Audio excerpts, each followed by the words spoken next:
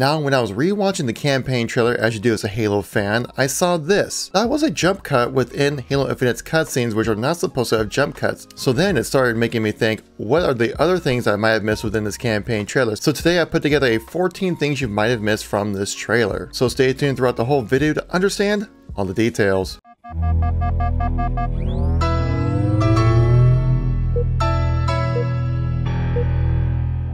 So now that the dust has settled, we've had time to sit down, review, the community has time to look over and kind of digest everything about this campaign trailer. So in this video I wanted to do a thorough analytical deep dive into this trailer to point out things that might have gone under the radar. So if you guys like these kind of deep dive analytical videos, make sure you tap that like button, lets me know you want to see some more content like this. If you want to stay up to date with everything going on with Halo as I ramp up to the release of Halo Infinite, make sure you tap subscribe.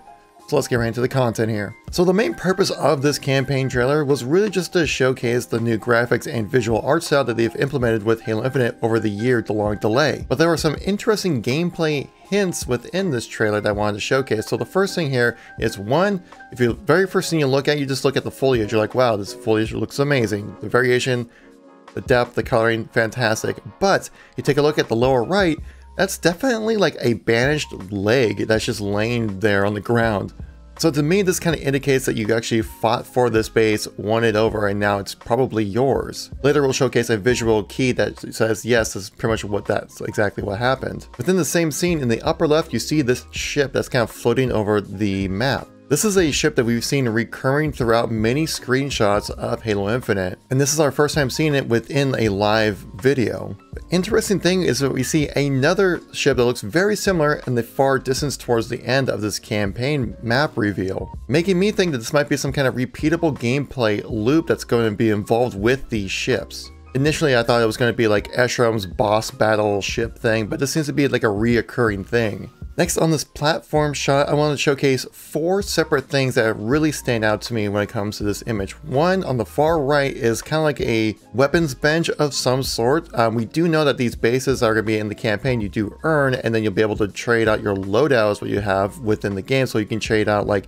your grenades, your weapons, maybe your equipment as well. And that workbench looks to be maybe one of those places you would do just that, or maybe just for the weapons. So if you wanted to load out with a battle rifle or an AR, maybe a sidekick, or probably some combination of 2 weapons that you can probably find without the world of Zeta Halo, that's where you would go do it. Just to the left of that you see a mongoose, but just to the left of that as well, it seems to be a console with an NPC interacting with that console. So this is kind of like one extra thing where I think this would be a way for you to call in vehicles to traverse the world of Zeta Halo. This would be kind of a similar like vehicle delivery mechanism that we saw like in Halo 5's Warzone, but this time in Zeta Halo, where you can probably call in a mongoose, it looks like, most likely a warhog, and various other UNSC type vehicles. Now just over the head of that NPC, there is this oddly lit, like data pad looking device that's right next to him. I mean, it's emitting a lot of light, however, I feel like it's meaning to catch the player's eye, most likely meaning that this data pad looking thing could be those audio logs that were mentioned previously in the Inside Infinite development update, which we did cover on this channel. There are going to be a ton of different audio logs scattered throughout the world of Zeta Halo, and this base being something you most likely captured to earn would be something that you could find a data pad in.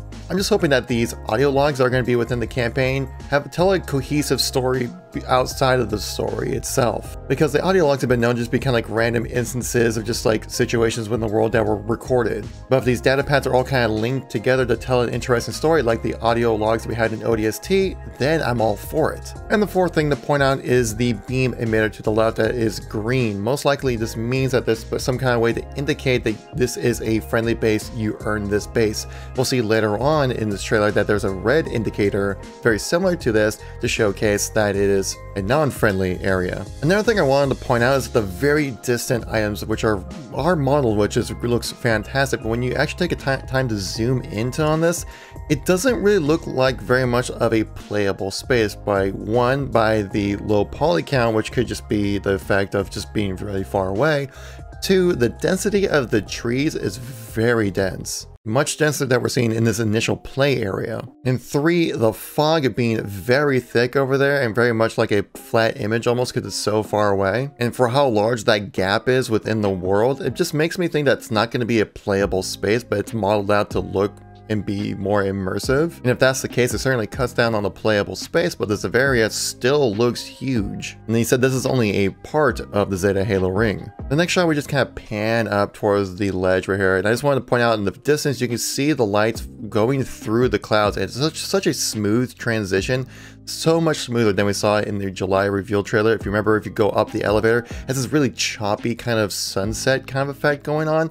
This looks so much smoother, so much better. Now, when panning over to this cliffside where we saw the banished outpost right here, there are like these body parts that are stuck on sticks to kind of showcase some kind of menacing thing. I don't know, it would just look kind of creepy. Maybe some way to kind of indicate a new kind of encounter that you'll come across within the world. So if you come across like these heads on a stick essentially or something like that, then you know, okay, if we're near a base, we need to take some precautions. And talking about taking precautions, here is that banished outpost that we were just talking about right here. Now, a couple things I wanted to point out here are, one, are these red light emitters.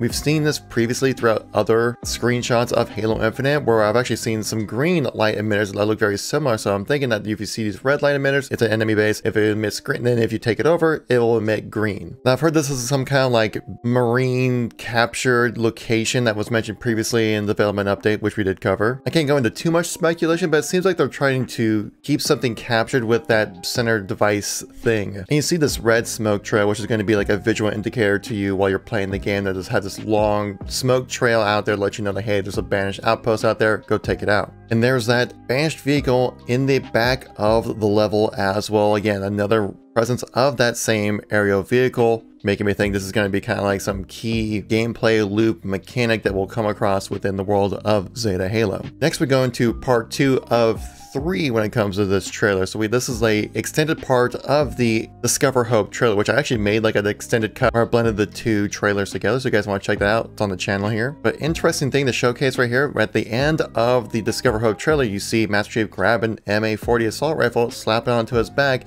jumps out of the Pelican. Here, he's actually just kind of standing out there with no M40 and just a sidekick. So did something change within the storytelling of this scene right here? Because we do know that the Discover Hope trailer is the beginning of Halo Infinite. Now, as we progress through the second part of the trailer, we come across like this ship that you fly into. I feel like this is a banished ship. One, because they're obviously using that crimson red color, which is very indicative of the banished. So I think we're gonna be flying into a banished ship to start off the game. And if you take a look at the pattern on this energy shield right here, it matches the same pattern on the shade turret from the 2020 gameplay reveal. So this makes me feel like this is 100% a banished ship that you're flying directly into. To me, another thing that indicates a banished ship right here is all the mess that's within the hull of this ship. And if you take a quick look, you see like a UNSC logo right there as well. So as we do know that the Banished are a bit of a scavenging kind of faction within the universe of Halo. And the last thing I want to point out is that cut that we saw within the discussion with Master Chief and what's referred to as the weapon. It's not actually Cortana, they refer to her as the weapon. That throughout all of the cutscenes that we've seen within Halo Infinite, literally every single cutscene has been a continuous one-shot take. Now, why in this scene in particular did we have a cut? Though the edit does fit very properly with the situation, so that could just be the case, but I do think that this is some kind of thing that we can show that 343 was hiding some kind of information from us players during this reveal. Because right before the cut, you can see Cortana's position where she's kind of looking over her right shoulder, right? And Chief's kind of looking way over his back left shoulder. But when the scene cuts, Cortana is facing Chief. Chief is kind of looking more forward with his shoulder more directly towards Cortana. Now, this certainly could be just a continuity issue, but to me, what this indicates is some kind of dialogue that happens between Chief and Cortana that they do not want to showcase right now as some kind of spoiler. So it seems like this scene is going to be a very crucial scene within Halo Infinite. So those are the 14 things I found looking over this trailer, guys. We have a ton of more Halo news coming in on the way, as well as the July Inside Infinite update that we'll talk about Halo Waypoint, which we'll cover extensively on this channel. But if you guys are new to the channel or missing any content from me recently, check out the videos on the screen right here. I've been uploading like a madman this week. So thank you so much for watching. I greatly appreciate it, and I'll catch you all in the next video. Peace out.